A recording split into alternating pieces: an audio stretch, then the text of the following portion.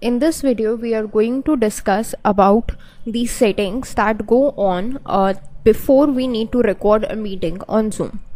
So this is a Zoom app that I have opened on my PC. In order to customize the settings for the recordings, we need to go onto the settings option. So this cork symbol that is just below the profile icon is settings. Let's just click on that. In this setting, we have different options, so let's just click on recording.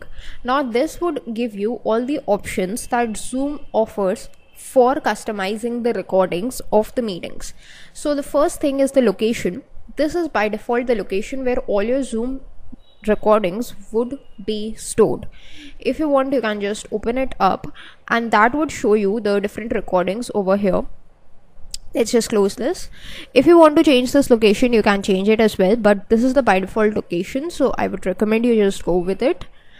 Then there is an option to choose a location for the recorded files when the meeting ends. So if you don't want all of your files to be going into the same location, the same default location, but you want them at some other place, then you can choose this option wherein every time your meeting is recorded, you would be given an option to choose that where those recordings would be stored. Next option is choose a separate audio file for each participant, which means a separate audio file for each individual participant would be created, so you can analyze actually what that particular participant is saying throughout the meeting. Optimize for third-party video editor. That means if you want to later on edit your videos, that you can edit using this option. If you want to add a timestamp for the recording, that also you can add using this option. If you want that when someone is sharing the screen, do you want to record the video at that time as well, then you can keep on this option checked, otherwise you can uncheck it. Or if you want to keep the temporary recording files which are not needed and just the junk files, so you can just keep those recordings as those files as well. So these were about the recording settings. This would also show you how much space that is available for storing your recorded files. This version that I'm using is a free version, but in the case of the paid version, you would also get an option wherein you can choose to store your recorded files onto the cloud space. So that is a much more convenient option that helps save the local memory.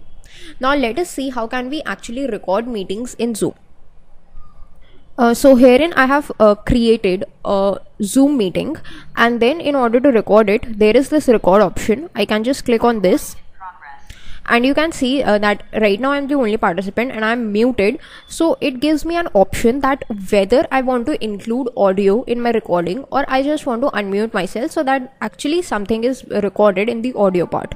So let's just click on unmute myself, and now you can see the mic icon is glowing over here a little bit green. That means whatever I'm saying, that audio is also being recorded. On the top left icon, you can see a recording option. Here is this pause recording option and the stop recording option. If you click on pause recording, the recording would be paused and you can resume it anytime. So let's just pause, and you can see that recording paused is being shown over here. If I just want to resume it, I can resume it as well.